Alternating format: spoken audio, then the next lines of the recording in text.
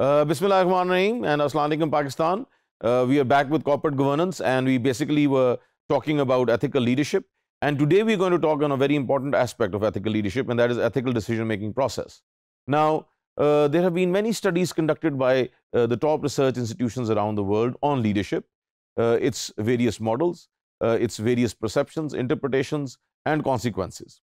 One very important study basically identified the different points which are required in a leader, and the one which came out on top is ethical time-based decision making. So what we see is that it is very important to make timely decisions which should have its roots in the core of ethical considerations.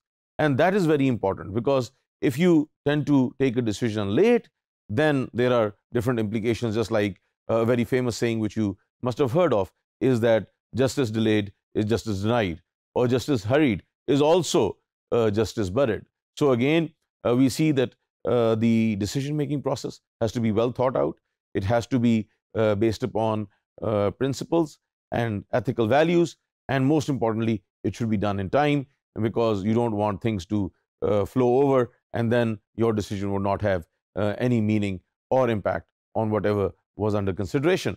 Now, when we're talking about ethical decision making, then we look at evaluating and choosing amongst alternatives in a consistent ethical manner.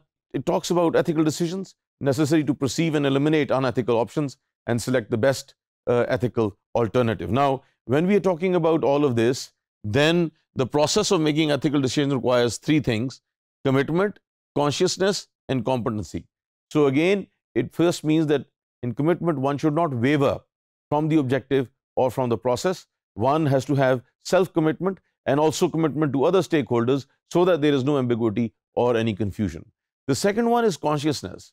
You cannot take a decision based upon being unconscious or being subconscious, or of not looking at all of the different important alternatives and different issues and perspectives which are at stake. And that basically tends to connote consciousness. And then a very important aspect which we've been talking about since the last session is that there has to be competency, and that competency has to again be dependent upon the various courses or the various degrees that individual has basically undertaking, and then based upon that multicultural approach, and which basically tends to reflect diversity and inclusivity, one can come out with better decisions. And that is the most important aspect of ethical decision making. The first thing that one should do is that the first analysis is critical, because it defines the dilemma and frames it correctly to move in the right direction. Some initial analysis has to happen for leaders to truly understand where they need to bring in ethical principles. So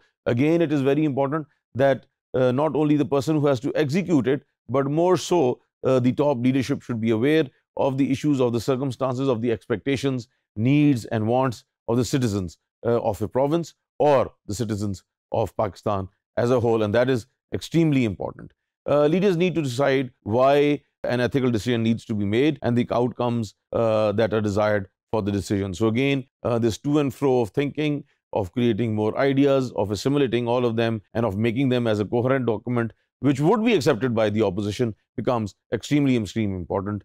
And one cannot tend to compromise on this, because it would then lead to the devastation of that particular institution or of business either ways. So again, this is extremely important. It's important as step 2 to gather information, keeping your mind open, distinguishing facts from assumptions, consulting resources, and seek assistance. So again, this is very important. Seeking assistance, one should not feel shy to seek assistance, and one should go the extra mile to understand it, and also the other person should go the extra mile to teach all of those concepts, so that there should be more clarity and one can give a better conducive examination. So all of these things are very important, and they basically accumulate from step 2 or the open-ended approach, which is related to the ethical leadership and is extremely important.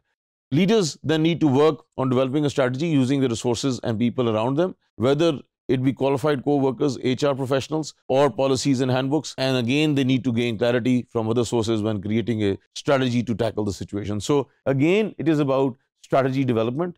It is about doing things in the right way. It is about ensuring that there is no hanky-panky or something in which someone else would be compromised. It has to be fair, it has to be compassionate, it has to be equitable, and it has to be empathetic.